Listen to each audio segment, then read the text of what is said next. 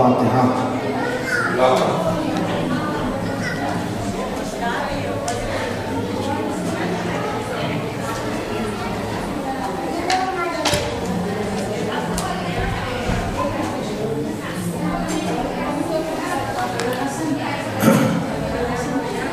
حسبنا الله ونعم الوكيل نعم المولى ونعم النصير أعوذ بالله من الشيطان اللعين الرجيم بسم الله الرحمن الرحيم الحمد لله رب العالمين والصلاة والسلام على أشرف الأنبياء والمرسلين سيدنا ومولانا أبي القاسم محمد وعلى آله الطيبين الطاهرين المعصومين أما بعد. Allah made Salat wajib on us in order that we maintain an obligation that is tedious and monotonous. Prayer is something that we are doing every day, and we are doing it every day 5 times a day. And hence, it's not something that Allah made exciting. It's not something that Allah made enjoyable. It's not something that Allah made attractive and appealing. In fact, when you look at it, you see that you're doing the same thing over and over again. The same prayer you're making over and over again. The same dhikr you're reading over and over again. And the reason that He made it such, that if Allah had wanted, the many of the things that He has made very attractive. If you see that a lot of things in Islam that Allah has given are attractive, He put a lot of reward behind it, He put so many things behind it. But when it comes to prayer, He made it monotonous. He made it something that you do every day. The reason is that He wants to discipline us. He wants us to be disciplined in just listening to Him, in obeying His commands, in doing what He has asked us to do. And in doing that, and doing something that we do every day monotonously, He is building us up to see how do we treat something that you do every day. See, when it comes to Laylatul Qadr, inshallah we will speak about that in the next few days. When it comes to that, you see that Allah has, because it's once a year, it comes around once a year, so it's attractive for the people. They don't have to do it every day. They don't have to do it every night. Because it's once a year, you see that attraction is there. And so many rewards are in there, and so many things that Allah attached to it as incentives. So it becomes attractive for us. Ziyarat, when we go for that, it's attractive for us. Because it doesn't happen every day. We go there once in a while. And when we do go for ziyarat, there's excitement. There's that enjoyment. There's that attraction that Allah has put in there. But prayers, Allah has kept every day. Just keep that in mind. The prayer is every day and 5 times a day, and it's just tedious and monotonous. And Allah now wants to see, how do you deal with something that you do every day?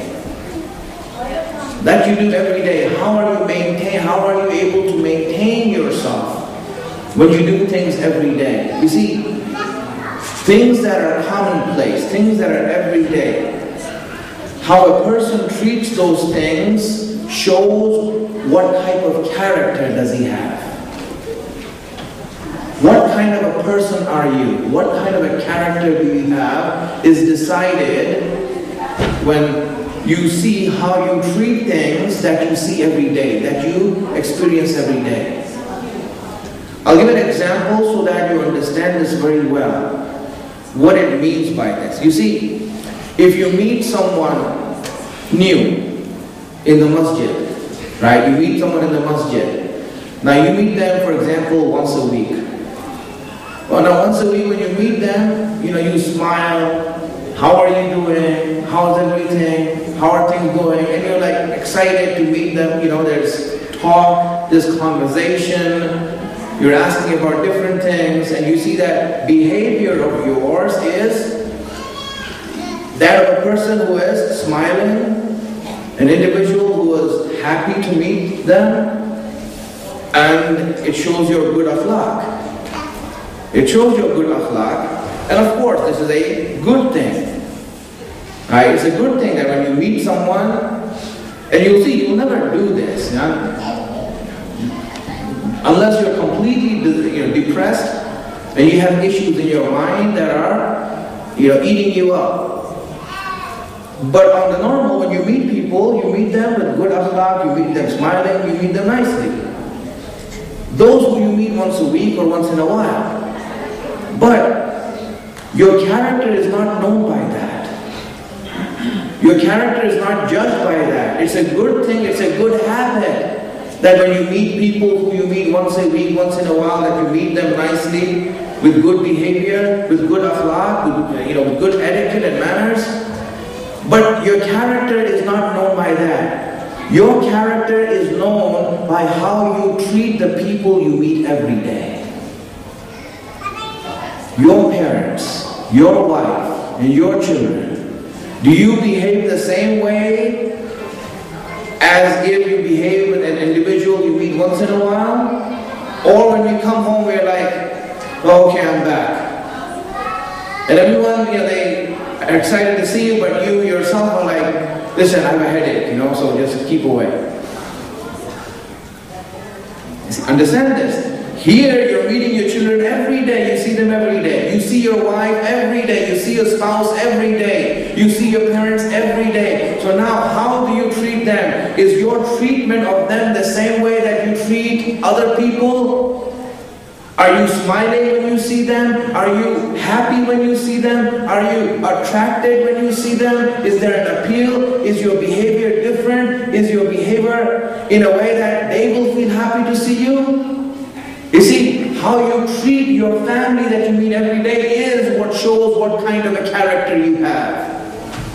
Otherwise, meeting people once in a while, that shows a good habit, but it doesn't show character. Character is known by how you meet and treat people that you see every day. This is why Allah, when He made namaz and salat wajib every day, He wants to see, do you treat it the same way as if you would treat Laylatul Qadr? Or are you just like saying, oh, I'm doing this again and again and again, and this is monotonous, and I'm doing this every day, and I'm bored of it?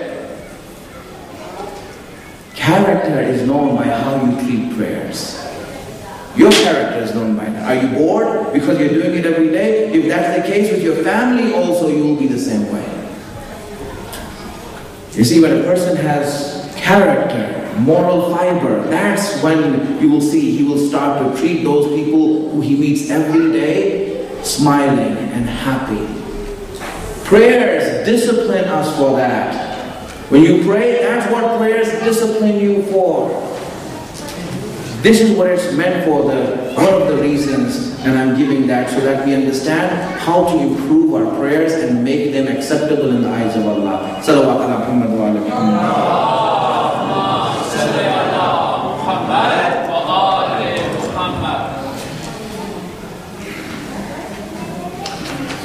The fact is, at the time we go for ziyarat,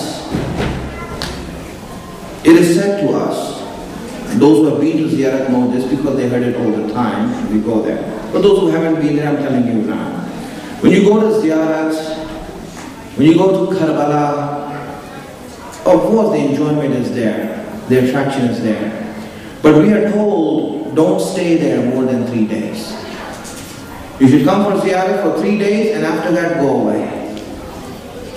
Why? Because obviously, because of the fact that in ziyarat, the issue that happens that when you reach there, obviously your heart and mind and your soul is in the ziyarat, just to visit Imam Hussain, just to visit the Shuhada, the martyrs. You want to visit them and your heart is there and you're crying and everything is there. I said, second day when you come around, you know, you still have that, you eat the ziyarat and do things. Third day when it comes around, you know, you'll still have something left over in your gas tank of spirituality. And you go there, and you visit them, just eat the ziyarat and go away. And usually we see from the fourth day onwards, right? Everyone who goes for a ziyarat, they're in the bazaar shopping. Right? They see the haram, yeah. Assalamu alaikum ya Abdullah, and walk away. That's it. Just the fact that Allah does not want that ihtiram, that honor and that respect for the mazar and for the haram of the imams to go down in your heart, He said just do it 3 days and that's it. After that, go away from there.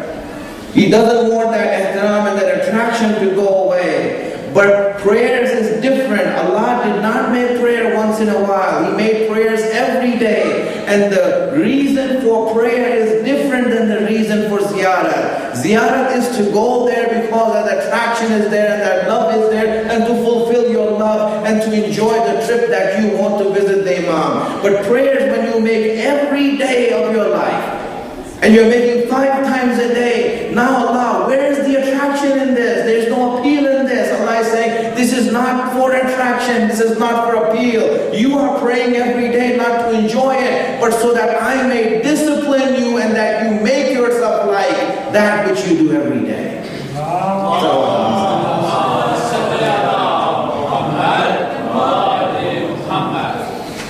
Really, Allah wants us to raise His ma'rifat, raise Himself, that we pray every day, we get used to it, and when we get used to it, we say that, listen, this is, I will make this, I will get to like this, I will make myself used to liking prayers. This is what it's meant for. This is what it's meant for, my friends. One of the things to understand about prayers, you know, in prayer, you are fighting yourself and your nafs. There's a war that's going on. We all want to improve ourselves. You hear many things about akhlaq and irfan, how you want to go close to Allah. And people who don't understand what irfan is, they will point you towards other things. They say if you want to learn irfan, you have to learn philosophy. And you have to learn these complicated matters. And if you don't learn that, then you cannot be an arif. You cannot be close to Allah if you don't learn those things that are complicated and hard. And they make it into such a big obstacle that anyone who even wants to walk that path will never go there, because it's too just plain too hard for him. It's too hard for him. So what do you do then? These people get frustrated. And the fact is that irfan and ma'rifat and going closer to Allah, qurbat towards Allah, getting near Allah, has nothing to do with these things, my friend. They will help you. But the real place where you do jihad, the only place, not the real place, the only place to go close to Allah is in prayers. That's it. It's in prayers, my friends. That's it. That's the only place where you can go to Allah. Your nearness to Allah depends on how much you improve your prayer. Your whole and soul battle is in prayer, nowhere else. Everywhere else, there's some self-interest involved. In every other thing that you do for Allah, there's some self-interest involved. But in prayer is the only place where a person can sincerely fight against his nafs and against shaitan. My friends, when you look at this, you'll see prayer. You know, the best prayer is in Jamaat. Jamaat is in the masjid. And in the masjid, The most sacred place in the masjid is where? Mihrab. Right, we have the mihrab here, right? Mihrab. The most sacred place in the masjid is where? Mihrab. Now when you're in mihrab, of all the places, this is the most important place in the masjid. Meaning, prayers are the best when they're in the masjid. And in the masjid, the most important place is mihrab. Now Allah, why did you call it mihrab? Why do you call it mihrab for? You know what mihrab means? Mihrab is from the word harb. Harb means war. Mihrab means battlefield. In other words, Allah is calling the most holiest place for prayer, which is in the masjid, and the holiest place in the masjid, He's calling that a battlefield. Allah should have called it something else, like masjid, the place of sajda, or marhamat, the place of rahmah, or any of these other nice, soft names. Why are you calling it battlefield for? Why are you calling this place a battlefield? Allah is wanting us to know that in the only place where you do battle with shaitan, where you sincerely battle with shaitan, where you sincerely battle with your nafs, is in your prayer. There's nowhere else you can battle shaitan. There's nowhere else you can battle shaitan. This is where you battle shaitan, my friend. Understand what I'm saying? Why prayer is so important? Why did He make it wajib every day? Because it's in prayers where you're doing jihad with your nafs. Nowhere else can you do jihad with your nafs. You want to give money to the masjid, to Allah's cause? You want to give money for that? There's something involved in it. There's self-interest involved. Why? Because when you give money, it's not blind that you're giving money. You're giving money to someone. When you're giving money to someone, he is seeing that you're giving money. And hence that feeling that, hey, he knows I'm good is in between. He knows that I'm good, I gave money, I have a witness. You see? There's some self-interest involved. You want to be good to others and help others? It's a very good thing. Go and help others. Alhamdulillah, Allah will reward you for it, but there's self-interest involved there. Because when you're helping others, now that person who you're helping, you know that he owes you, even if you don't want it. He will understand you have done ihsan on him. There's self-interest there. There's self-interest there. You want to teach someone? When you teach someone, you're teaching someone, your student. At least that student knows that he has been taught by you and he owes you for that. Everything in Islam, there is self-interest involved, my friends. The only place self-interest is not involved is in prayer. When you stand up in prayer alone, no one is there, it's just you and Allah. Only Allah is watching. That's why the only place where you can do jihad with your nafs is in prayers. Salawat.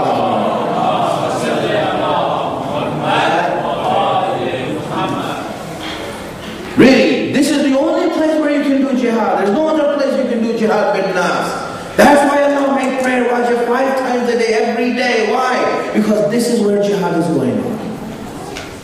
When you improve your prayer, then you know you're improving in your faith and everything else. You're winning against this jihad. Right? You're winning against this jihad that is there. If you are improving prayer, you know, our teachers in the house at home, right? They used to tell us all the time. They said that when you go out, obviously when you go out amongst the people, you know, I mean, there will be many people who will listen to you. You know, obviously when we were in the house, and I was in the house, you know, I'm just a student, nothing. I'm just a student, I'm a nothing over there.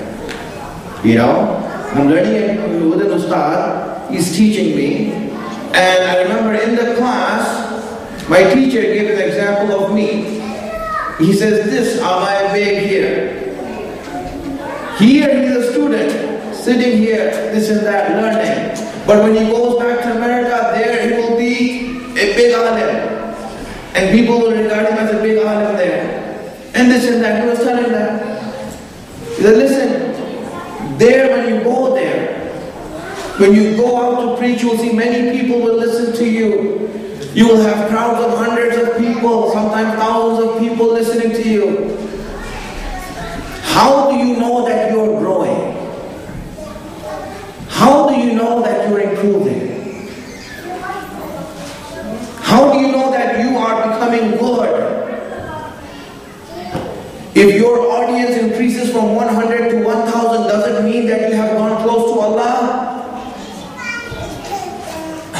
If more people are saying, Baba, Ahsantum, Subhanallah, Nare Hadri, does that make you closer to Allah? How do you know that you are becoming closer to Allah? He says the only way, the only litmus test that's there is to see yourself in prayer. Are you more in love with prayer? Are you more careful of prayer than before? If you are more careful, then it means you're growing closer to Allah. Friend, it's prayer that's our test. You want to test yourself? Test yourself in prayer. Wow, do I pray? How do I pray? Am I improving in prayers? Am I observing the rules? Or am I taking it light? I'm taking it easy, sometimes not even praying at all. Look at yourself. That is how faith is tested. There's no other way to test faith. If anyone says, and this is a blasphemy when they say this, I don't pray, but alhamdulillah, I have a lot of iman in Allah. Well, stop fooling yourself. Stop fooling Allah. You can't fool Allah anyway. Stop fooling yourself by saying these stupidity, these idiotic statements.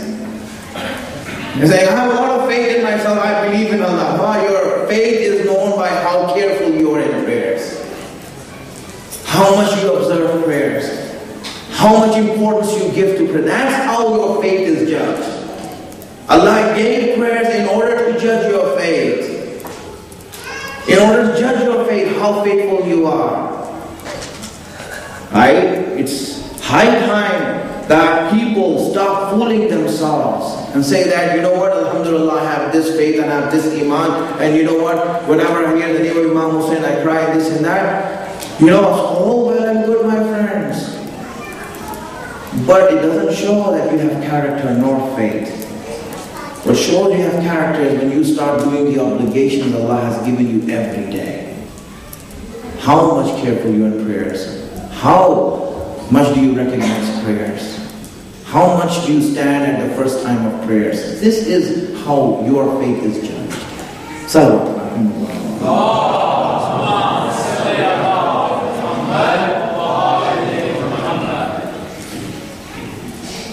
I want to ask a question. I want to ask this question and I want you to understand this. What is more important? Is it more important to raise Allah in your eyes? Or is it more important to lower everything else other than Allah in your eyes? Two things are there. What's more important? Is it more important to lower the value of other things? Ma'dun Allah, whatever is other than Allah. Is it more important to lower that in your eyes and say this is nothing, insignificant? Or is it more important to raise the significance of Allah in our eyes? You see, this, if we answer this correctly, it will help us in many ways in our life. What is more important? Right? I'll give an example so that you can understand this, that we can know this. You see, whenever Allah gave haqq, He gave batil. Batil and haqq are together. Really, haqq is not understood unless you know what batil is. It's true. If there is no batil, you won't understand and you won't appreciate the haqq that is in front of you. So that's why every time there is a prophet that came, there was batil with it. Fir'aun was there in the time of Musa. Namrud in the time of Ibrahim. And so forth and so on. You see that coming down. Now, is it more important to lower the batil in your eyes, or is it more important to raise the haqq in your eyes? Is it more important to put down the batil, or is it more important to raise the haqq that is there? And an example that you can relate to, I'll just tell. You see, you heard this many times in speeches. Many ulama, they make a mistake. For example, you see, you have Ahlul Baig, and you have those companions that oppose Ahlul Baig. There are those companions who took the right of Ahlul Baig, they sat on the seat of Khilafat, and this is that you have those companions. And on one hand you have Ahlul Baig. So on one hand you have Ali, on the other hand you have the three kings. Now, when you look at Ali as opposed to the three kings, what is more important? Is it more important to put the three kings down, or is it more important to raise Ali? More important to raise Ali. You that understand that what I'm saying, my friends? This is the ideology that Imam Ali alayhi salam gave us. This is the ideology that he gave us. Let me read a hadith for you from Imam Ali so you understand this. It is said that in this he said, أَضُمَ الْخَالِقِ فِي أَنفُسِهِمْ فَصَبْرَ مَا دُونَهُ فِي أَعْيُنِهِمْ. The Aduma Khaliq fi anfusihim, raise the significance of your Khaliq and Creator in yourself. Then he uses the word fa, meaning then, right after that, if you do that, then everything else other than that will become lower in your eyes and will lose its significance. If you raise Allah in your heart, then everything that is ma'dun Allah, other than Allah, will be lowered in your heart. And hence to us, the job is not to see batil and put it down. Batil will go away automatically. You don't have to fight batil. You just have to raise haqq in your heart. That's why he said, إِذَا جَاءَ الْحَقِّ وَضَحَكَ الْبَاطِلِ. When haqq comes, batil will disappear automatically. Batil will go away. Don't worry about it. It's gone. It's finished. Batil will go away. Raising Allah in your heart is more important. If you understood that, send me a salawat.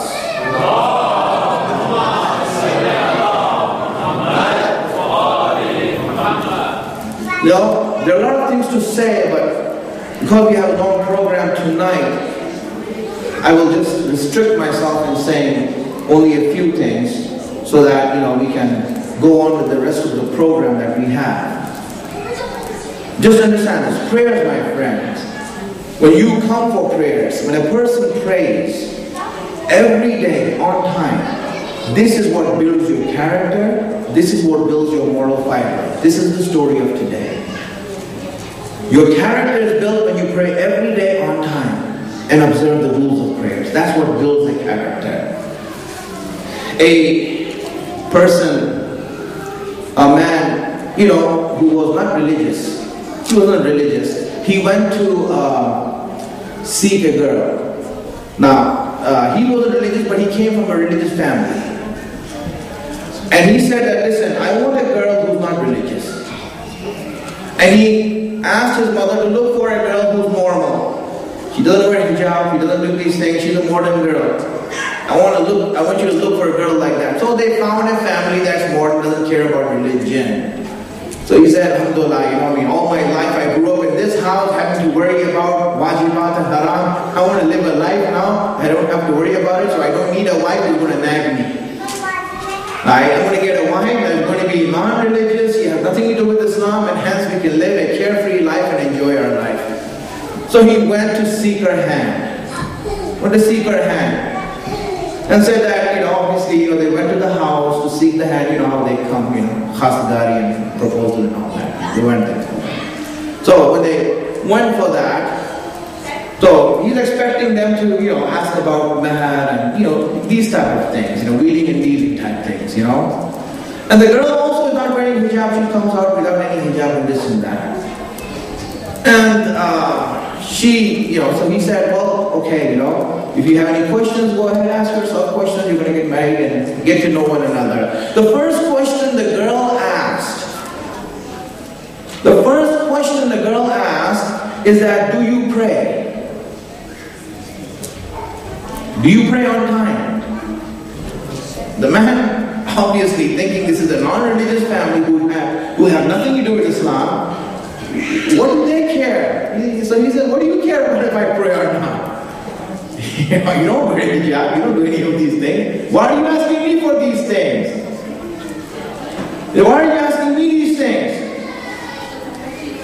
He said, no, I want to know if you pray or not. He said, but why do you want to know if I pray or not? Is prayer important to you? He asked the girl. He said, no, it's not important for me. Then why do you want to know if I pray or not? He said, because you're going to get married to me. He said, what does that mean? Understand the thinking of that girl. Understand the thinking of the girl. Listen, she said, listen. You want me as your wife. And you want me to trust you. You want me to have faith in you. You want me to be close to you. If you are not able to be faithful and trustworthy to your master, how can you be trustworthy to me? If you can be faithful to Allah who made you and has done so much for you, how will you be faithful to me? Even though I don't give importance to prayer, but I want someone who will give importance because he will make a good husband for me. My friends, Imam Hassan alayhi salatu wasalam has said,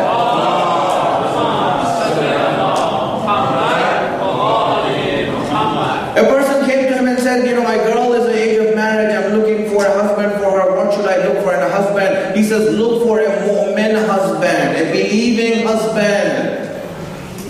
Look for a husband who's believing and prays. And he said, why? What's the reason behind that? Imam Hassan explained that to him. Listen to how Imam Hassan explained it. He explained that and he said, listen, look for a mu'min husband because there are only two options that you have. Either your girl is good or your girl is bad. Either she's bad or either she's good. There's only two options. If your daughter is bad, then she has a mu'min husband, then that mu'min husband will tolerate her. Whatever bad quality she had, he will tolerate her. A non-mu'min husband will say, the hell with this, let me get another one.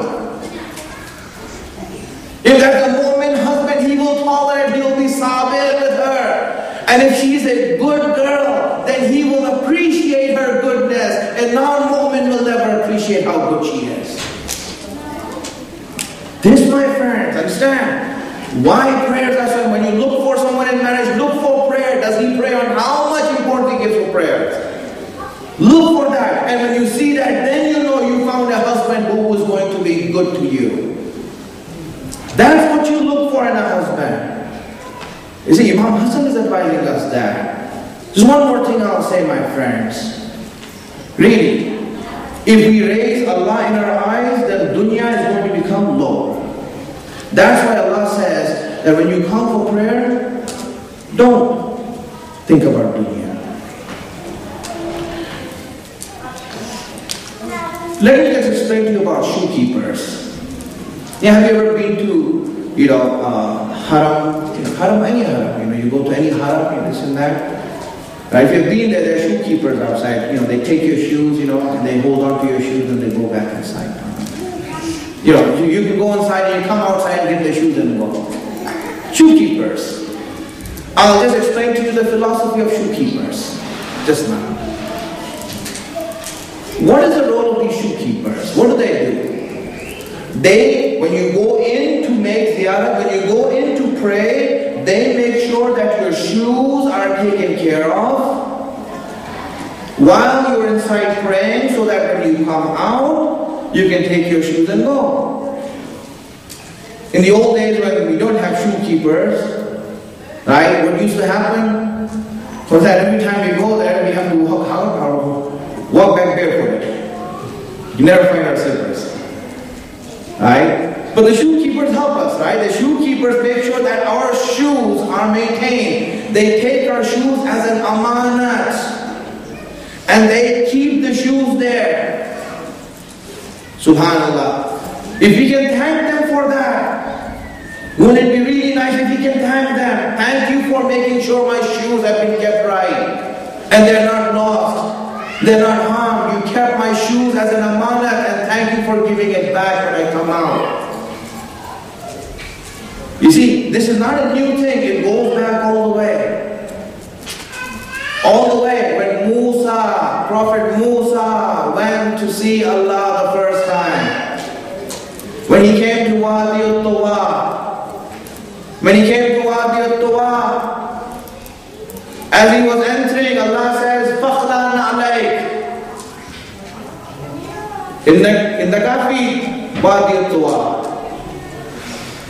He says, take off your shoes, put them outside. You are in Wadi al-Tuwa here. Don't bring your shoes in here, put them outside. You see, those shoes were kept outside. Musa kept the shoes outside so he can come in. And when we went to the tafsir, why did Allah ask him to leave the shoes outside? Did you ever understood that? A lot of people think that, well, you enter because there'll be dirt in the shoes and this. No, that has nothing to do with the dirt in the shoes or any of these type of things.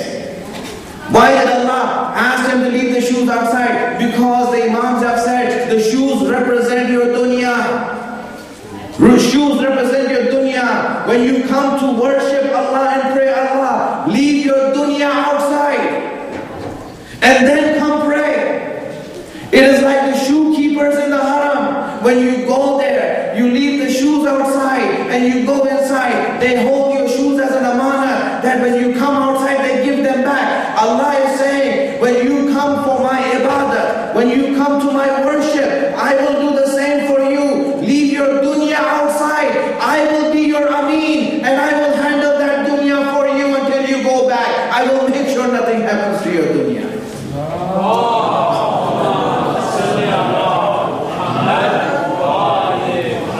My friends, if you come for prayer, if you come to the masjid, then make sure that whatever dunya you have left outside, Allah is the ameen of that dunya and it's an amanat in Allah's hands. And the difference is, the shoe keepers, they will just maintain, they will just make sure that your shoes are not harmed. They are not broken down or they're not ripped or these type of things. But if you give your broken shoes to Allah as an amanat, then Allah will also repair those shoes for you. He will also repair those shoes for you. He will repair your dunya for you. When you leave the dunya outside and come here, Allah will repair it for you. Even if it's broken down. Even if your business is not working, but when you come for this ibadah, then Allah is saying, I am your ameen. I will take care of your dunya outside. If Allah has given us that much guarantee, now why is it that we are fearful and worried of coming to the masjid? Why are we fearful of coming to the masjid? It takes my whole evening away, I have business to do. Allah is saying, I will be your ameen. Don't you trust me? I will take care of your dunya outside. I will take care of it. Just like you give your shoes to the shoes, I will take those shoes of yours and I will make them for you, repair it for you, make them better. Subhanallah. My friends, prayer, when you come for ibadah, when you come for prayer, really, Allah is offering so much to you. Don't be afraid of your dunya when it comes. Don't be afraid of your dunya when it comes to you. When you come over here, think of it that Allah is, He is the ameen of your dunya. If anything happens, you can say, Allah, what happened to my dunya? I left it in your hands. Nothing will happen to it. When Allah is the ameen, He will never do khiyanat. He will never be a khain to your amanat. In fact, He will make it better for you. He will improve it for you. This is the trust we need to have in Allah. My friends, prayers, making it it's wajib on us to discipline us, and we do it so that we can build our character and our moral fiber. And then trust in Allah. Trust in Allah. I ask Allah subhanahu wa ta'ala to give us the tawfiq and the blessing to be on the right path and wisdom to understand His guidance. Hasten the reappearance of our Imam, make us His helper when He comes. وآخر دعوانا الحمد لله رب العالمين. صلى الله عليه وسلم.